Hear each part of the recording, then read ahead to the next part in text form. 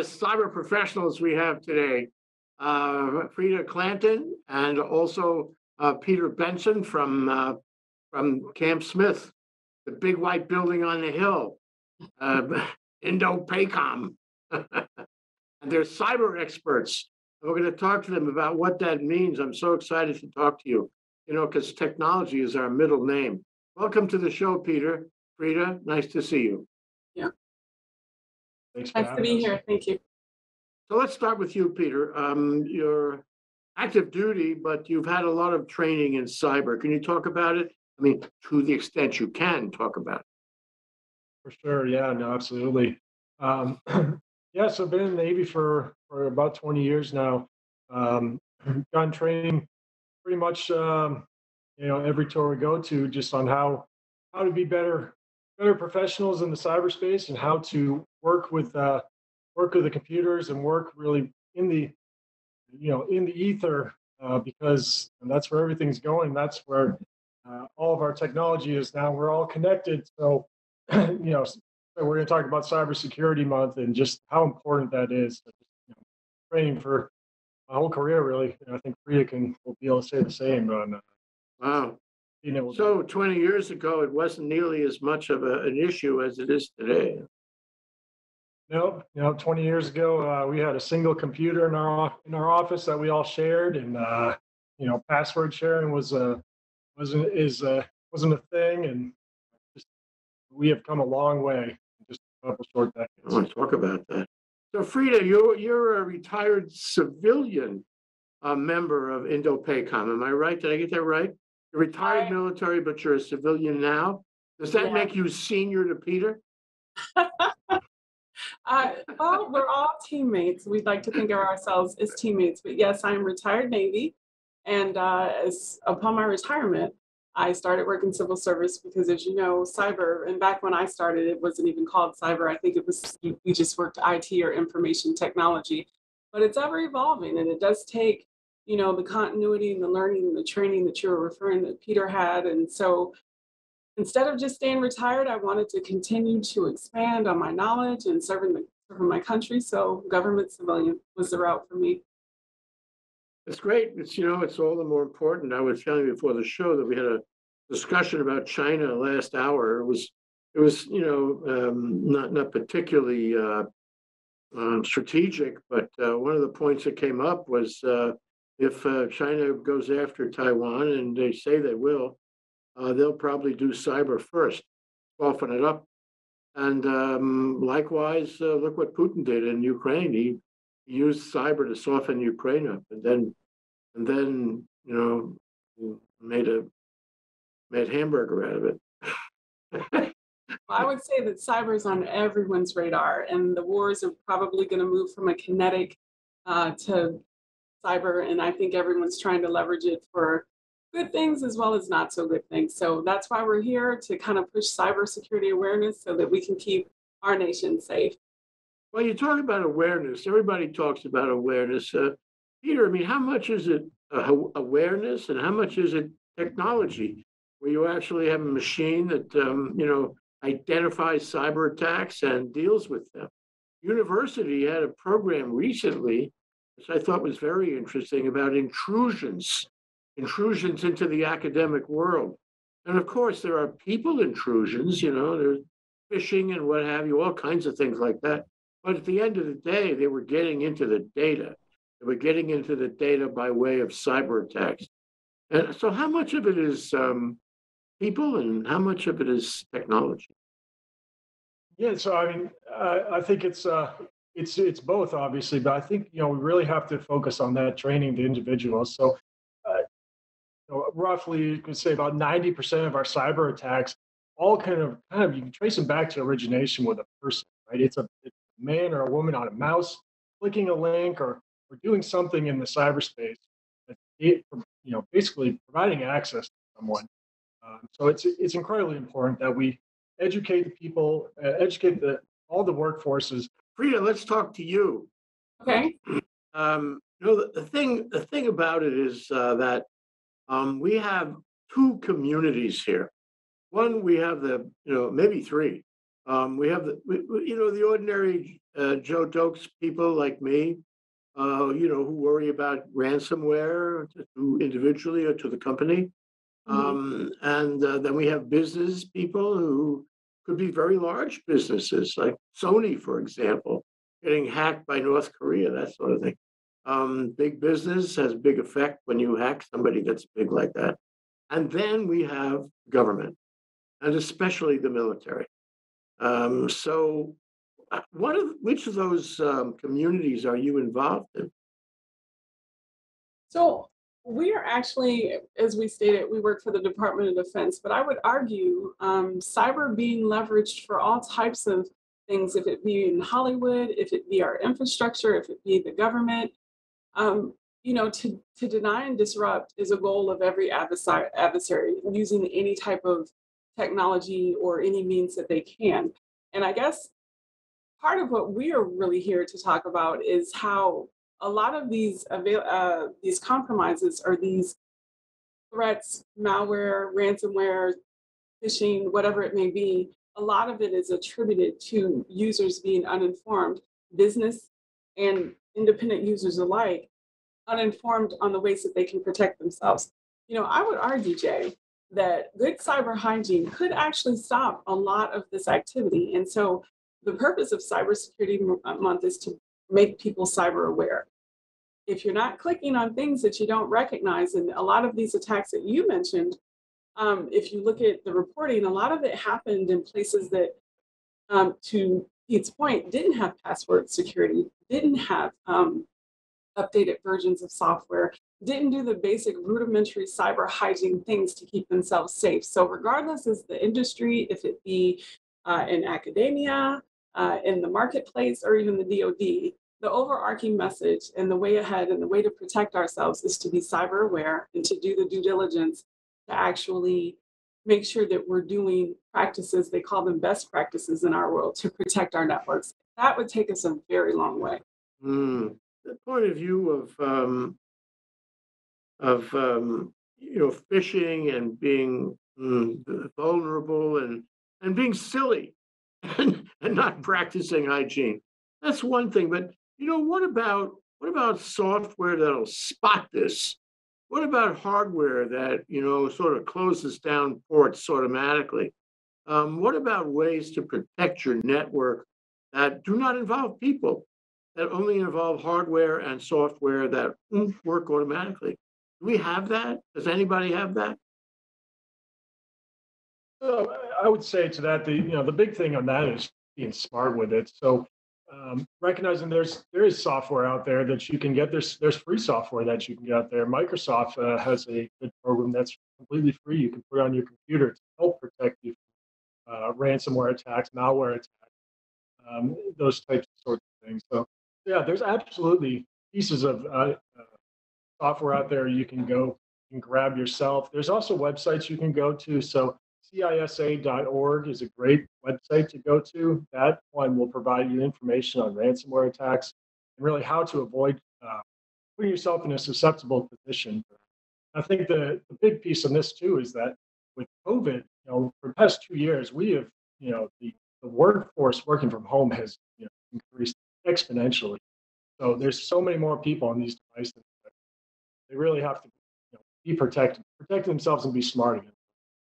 Yeah, yeah, it's true. And the world has changed in the past year and a half, almost 2 years now. Let me ask you, Frieda. With Zoom, when Zoom first got popular and everybody was on Zoom, and trust me, we are on Zoom all the time, and we're talking to the whole world. We have correspondents in every continent. But query, Zoom said they added security patches on their program over the past year. About a year ago, they made a big thing about that because WebEx seemed to be ahead of them, and maybe Skype was ahead of them in terms of security. So they put some resources into being more secure. But it strikes me actually when what Peter says that if we are all talking to each other, if our meetings, including meetings that would be somewhat sensitive, that are sensitive, are on Zoom. How safe is that? How safe are these virtual programs? Or should we be concerned about them too?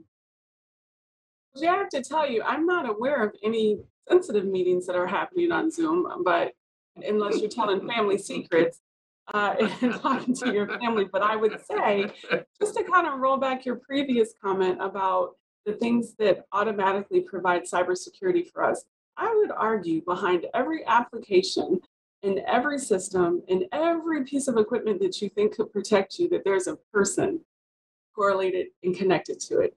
And that person must configure it properly and stay abreast of all the vendor updates and changes. Zoom is not exempt from that. Zoom has built in security. Just like for this meeting, you sent us a link. It could have been forwarded to someone else, and if the link is not associated with a password and things like that. So, security is as much as you put on it or as much as you don't. Those are the things that make us vulnerable. And just to kind of reiterate, the reason that we're here is to really push user behavior. There are so many things that can be mitigated and stopped just by educating users. Yeah. You are the real Frieda Clanton, right? Hmm. You know, it strikes me from talking to you, Peter, that you guys are on the defense. You're playing defensive ball here. You're trying to protect people and have them protect themselves at every level, including civilian, military, whoever you talk to, so that they don't get hacked and ripped off and ransomed and the like. But somewhere in the bowels of government, we all walk around thinking this. There's another team. Maybe it's not your team, it's some other team. It's in the basement somewhere that go the reverse way, that are playing offensive. Now you don't have to say anything. Just nod your head left or right.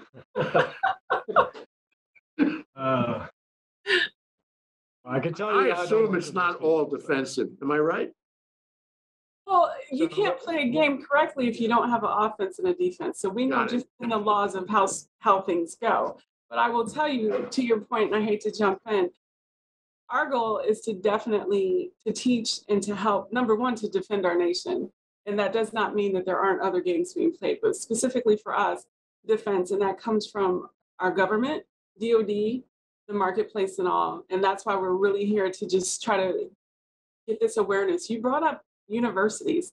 And so the threat to leveraging the technology exchanges, the technology advances, if we don't safeguard just our university where they're researching and they're creating new things. So K through 12, our children, you know? So we want to come and just talk about how to be cyber smart across all industries, all people. And we believe, because we do play on the defense, that there are ways to defend your network. And to Pete's point, if you're going from work to home using the same device, there's the website he provided, CISA, how to protect your organization. There's risk with that if you're not safeguarding your home computer and you're doing work at home. So we believe you can. Oh, I do too.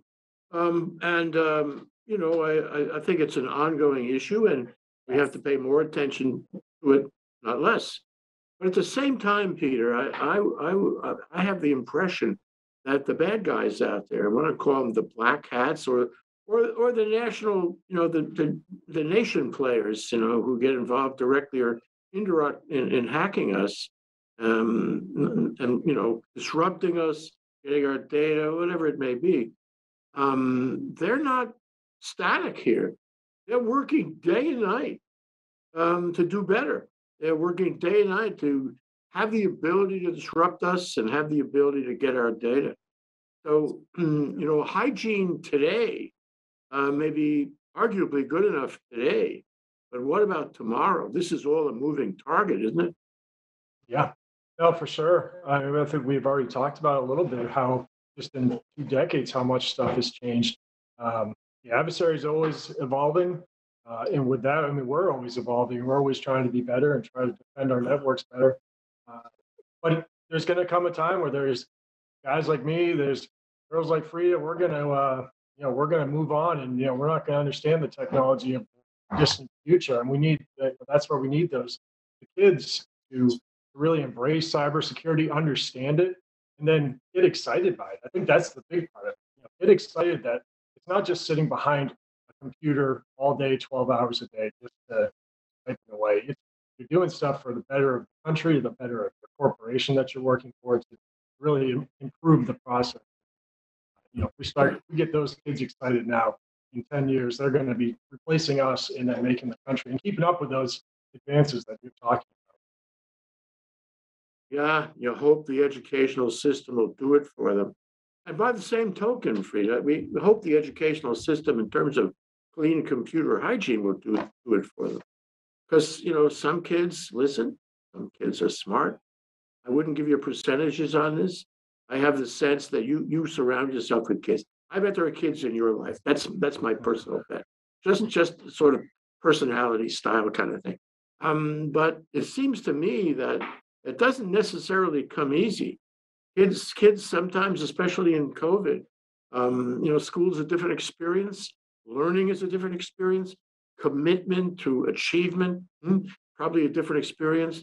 So how do you deal with the possibility that these kids aren't getting it, that they care about the games, that they care about the fun things, maybe social media, stroking their friends, what have you, but they don't care about protecting themselves, defending, their data, defending the stability of their lives? How do you make them understand? What do you say to them? What's the forum for this? But I have to tell you, I respectfully disagree. I've met doctors who talk about how the reason they wanted to become a physician is because of some medical trauma that happened in their life to a loved one or to themselves. When people grow up and find a profession, usually it's attributed to something. And we have so many things surrounding cyber.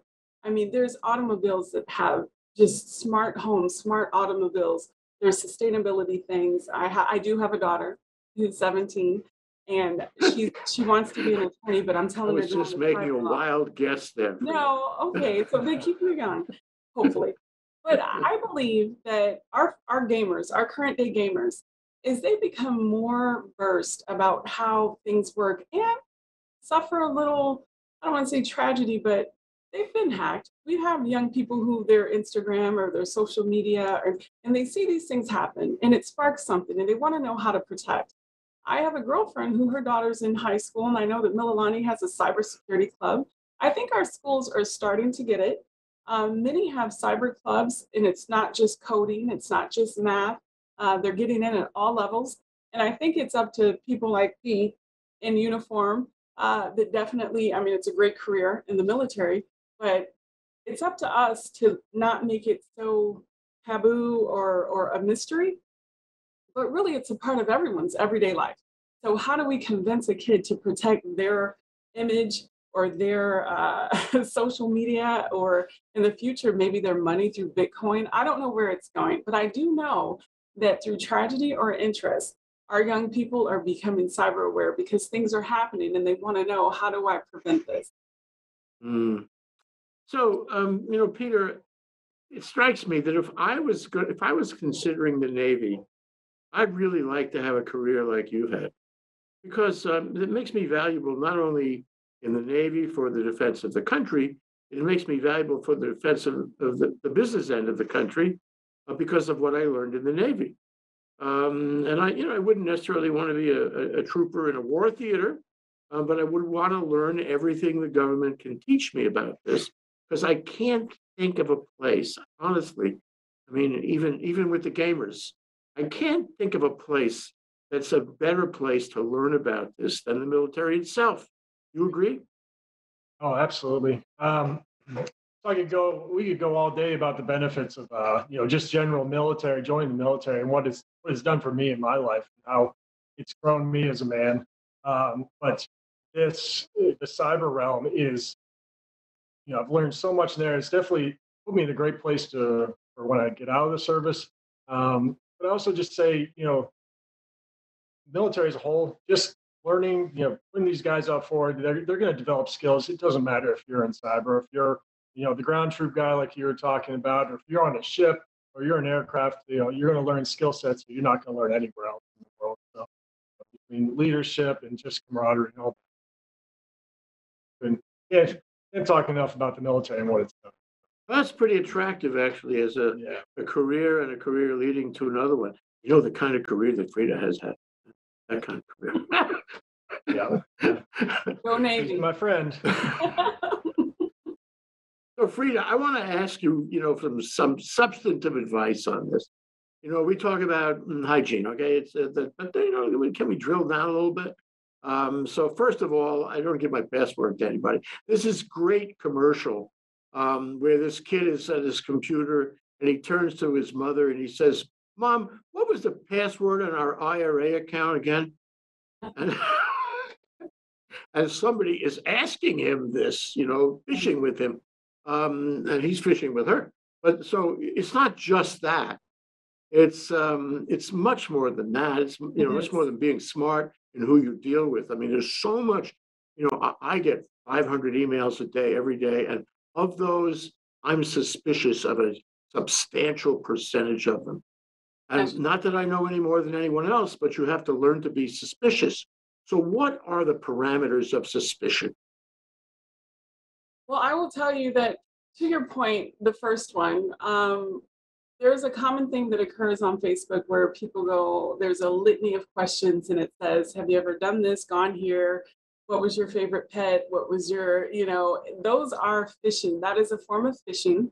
It's very popular. Normally has about 15 have you evers. And it is being monitored and people use that. So it is not only that, Jay, but I will tell you that that is very commonplace. It's all over social media, and I cringe every time I see it. Why is it wrong for me to tell them about my pet? Well, we know the security questions for those of us that have set up, and even for kids, if they haven't set up a credit card account or an account somewhere asking your security questions, what was your high school? Where did you meet your spouse? Which, they may not be married, or what was your favorite pet? What was your pet's name? Data lake. It's just creating data on data on data. And with the onset of artificial intelligence and machine learning, there's some really smart people out there that can create a profile on you and just track it for years, or go back retrospectively from when you first set up your Facebook account and just glean and gather so much information. And so being cyber aware is being aware of that type of threat. Now, to your point about your email, you can send email for the DoD aspect. We have requirements like it has to be encrypted or it'll identify if it's coming from a non-DoD source. So for us, the labeling is much clearer, but we still have to be very smart. One litany test that you can give for every email: do you know this person? Are you somewhat affiliated with them? Is it an official account, and are they asking you things that normally you would not be asked? If you get an email from a bank and they're saying, hey, we need you to verify your credit card information, your birthday, and your account number, call the bank. Don't trust it. I would say hit delete because, yes, that is phishing. That is fake. That is not how banks operate. However, if you're concerned, what you can always do, don't click on any links or attachments because they're loaded with what we call malware, and it can traverse across your whole computer, lock it up, create ransomware, really riddle you inactive from that point on. So no clicking on links. If you open it, look at the point of contact and call. Is this really who they say they are? I would say delete it if it looks questionable. And some systems, depending on if it's your work or if it's your personal, you can report it. Even with Gmail, you can report spam. You can block it. Jay, you may need to block some of those 500 emails. I do. I delete them. And in these difficult political times, so many of them are political emails asking me to send money, asking me to support this candidate or that candidate, take this position or that position. And I get two reactions. One is, are these all legitimate? Can they be, so many of them, all legitimate? Are they really going to put my money where they say they're going to put my money? Or they're just going to take my money and get my credit card, what have you? I mean, it's just so threatening, really, if you think about it. And I take your point. I think the user has to imagine a cloud of personal information out there, where there's one nefarious person or organization that's gathering everything from every source and making a profile on you about everything. And with that profile, they can do terrible things. And I think you have to see it that way. Maybe that sounds paranoid, but I think you have to see it that way. I don't think that's paranoid at all, Jay. I think, and we use a term in the military a lot, puzzle pieces, right? So all those pieces of information, and they're just puzzle pieces. Eventually, someday, the bad guy is going to get enough puzzle pieces to get the whole picture, and they can do some damage. And Well, to what Pete's happens, point, Peter? I'm sorry. Go ahead for you. I just wanted to say, and to Pete's point, the bad guy doesn't have to necessarily be China. It's just people leveraging cyber bad hygiene weaknesses. It's theft. So people used to go into stores, maybe gunpoint, and now it's a keyboard to get robbed. Sure, I totally agree. Some, American people living in this country, just playing, and that includes people that are right on the line too. It isn't necessarily nefarious. It's just ripoff. And there's a fine line between cyber attack and hacking and just ordinary cheating and fraud. It's all out there. So, Peter, let me ask you this. I mean, suppose something is acting funny on your computer. You know, I mean, Frieda was saying, better delete that if there's any suspicious aspect to it. But what about, a higher level of suspicion? What about, oh, this looks infected, or this is doing things I never saw before, blah, blah, blah. And I come to the intellectual conclusion that there's something haunting my machine. What do I do? I take it down to Best Buy? Or do I throw it in the trash? Do I pour kerosene on top and burn it? What do I do? Yeah, so I'd say the first thing is the worst thing you can do is throw it in the trash, right? Because there's people who will go through trash cans, they will find that, they will find ways around that malware. They will take everything on that. So Yeah, touche. please, don't throw your old laptops in the trash. Okay. So yeah, I'd say there's two ways to look at that. So if you're at work, obviously you're going to follow the rules that your IT department has set forth, and follow them. I'm not that person, but isolating a box from a network is one way to prevent that from you. If you're getting that suspicious activity, you need to prevent it from putting any more information out there into the world or taking more stuff on board your computer. Then the other one, get a professional. So if it is going down to Best Buy and talking to Geek Squad, that could be one option. The other option is, talk to some peers, talk to friends. I just had one of my computers actually was acting up and I couldn't figure it out. I talked to a friend and he gave me some advice on that. Was it infected? I think Was it hacked? it was not hacked. No, unfortunately, when I moved out to my new location, I unplugged it straight from the power and it put it into a bit of a loop of a boot loop. But anyways, that's a long story, a different show. Yeah. So that's what I'd say. Just if it's acting funny, don't continue clicking emails. Don't do all that stuff. You need to stop what you're doing and step back from the situation. Figure out what your next step is. Whether remove it from the network, call your IT support people, or get some help outside. Especially if you don't understand what is that what you guys do? You guys serve in that capacity for INDOPACOM. I mean, there's some officer at INDOPACOM or listed, whatever, call you and say, look, my machine is acting up. Can you take a look at it? I mean, is that part of your role to do that? So that's not necessarily my role, but we definitely have those people. Like any corporation, we're a big building with lots of computers. We have an entire team dedicated to help us with our IT infrastructure. That's not necessarily my role. Got it. So, Frieda, it seems to me that we started out with this notion. It's all the more threatening all the time, and it's external from nation states, but it's also internal from our own kids and wise guys who like to, disrupt people just for drill. It's the same people who do bully on social network, there's that kind of negativity. And so, the question is the system, which is an open system, and the network, internet was always intended to be. I suppose there might have been a moment back when we could have built an internet that required you to identify yourself before you could do anything, but we're way past there now. We can get around anything. And it's getting more sophisticated, clearly. So your office, your role, your function for the Navy or for the military, INDOPACOM, um, has got to be more demanding all the time. It's got to be bigger. I mean, how do you see this evolving in terms of the defense of the military, the defense of the nation? I mean, if I see the two of you now, if I look at my screen 2 years from now, there'll be four of you. I know it. I mean, same different people, of course, but two more of you. I'm wondering how you see this all changing going forward. You must think about that, huh? I do. And I will tell you that, first of all, I have the utmost confidence in our nation to get after the challenge. Part of that is top-notch military that gets top-notch training. And there's a lot of things that we do to protect citizens, the military does.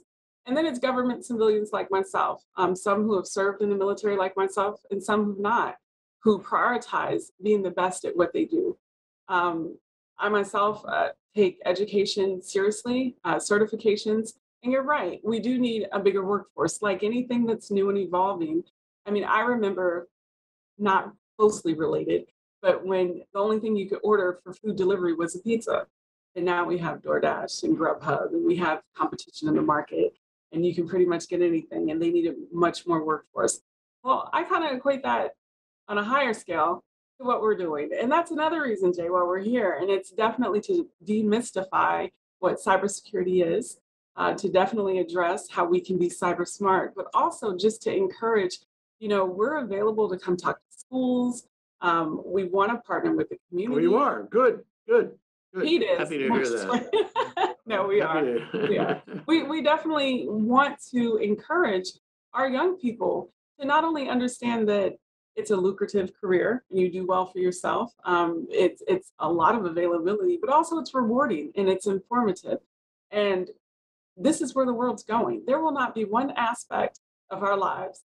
I mean, they have refrigerators that have platform IT that can tell you what's in your refrigerator and order it to a store. I mean, there's not one aspect that won't require some knowledge of cyberspace and cyber computing. Yeah, I'm waiting for the refrigerator that has sensors on it, and it says I'm a little too big, and I really shouldn't be opening the door of the refrigerator. And it says something like, Hal, I can't do that for you. I need one to zap my hand. So yeah, I can agree. But yeah, Peter, one of the things that happened this week, which I'm still kind of processing, is that the king of social media, Facebook, has apparently changed its name or is contemplating changing its name to Meta, like for metadata, META.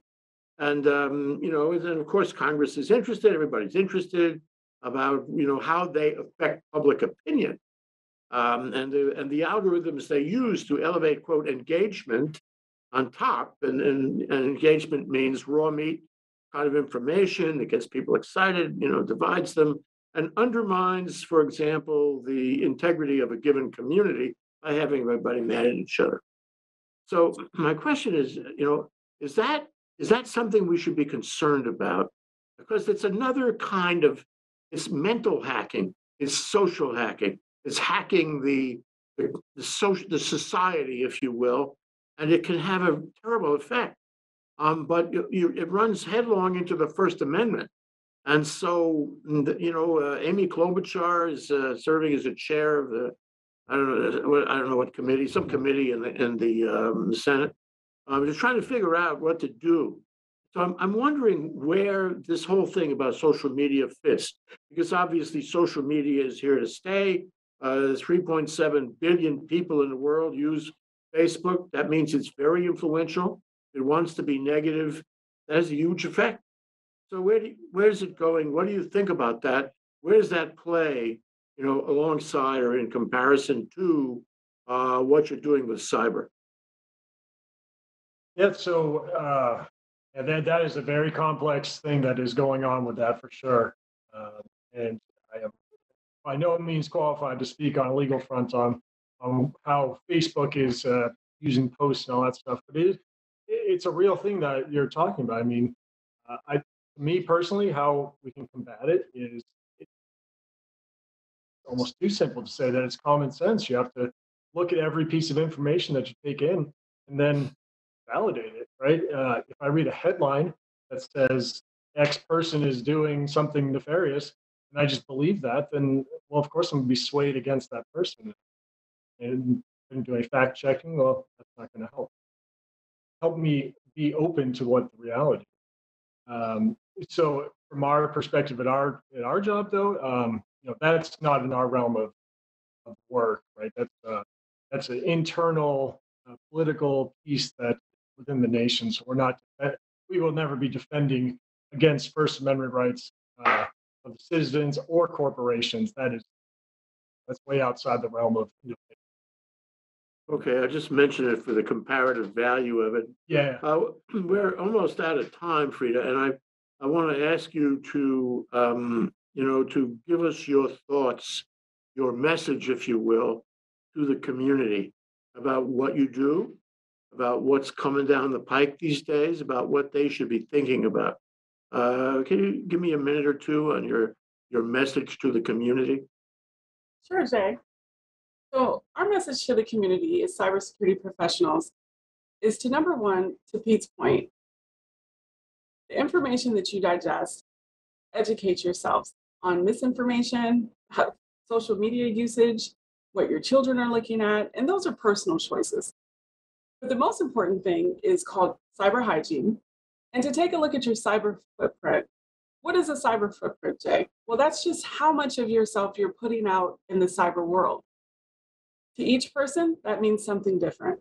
If you are a LinkedIn user, if you are a social media, Instagram, Facebook user, if you are even Pinterest, I love to pick out patterns and do different things. But all this data is collected and correlated under your identity.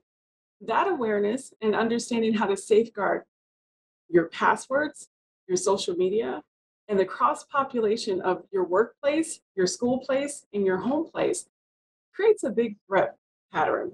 So we just want to bring awareness. Again, we reference the CISA.gov page. It has K through 12 resources for teachers and educators and even parents, as well as adults. It has another section that teaches you how to protect yourself against malware, how to gauge those emails that you're getting. What we want more than ever is for people to be cyber smart because we feel that there's a deficiency there. People want to use applications. They don't read and understand what implications come with them downloading that app. Also, we want to bring awareness to the career force. I would love for every young person who is somewhat moved by me and Pete to join the Navy because as a Navy retiree, I love the Navy and like him, I partner with how much the camaraderie, the lifestyle, serving your country, but also the training. And also, it's a great profession. But if that's not for you, higher education, do your homework, study, take these things serious because, empty bank account, you could be a victim. Be cyber smart. Yeah, join the Navy and see the world electronically. So, Peter, what would you add to that? And can I ask you to fold one other point in? I guess you guys know there are some Luddites out there that have a phobia about computers in general. And when we have a conversation like this, I don't want to hear about it. I don't deal with computers. I am completely a Luddite. What would you say to them too? Yeah. Computers and technology it's not something to be feared. It is something to be respected for sure and to be aware of and understand it. But look at what it's doing to us right now.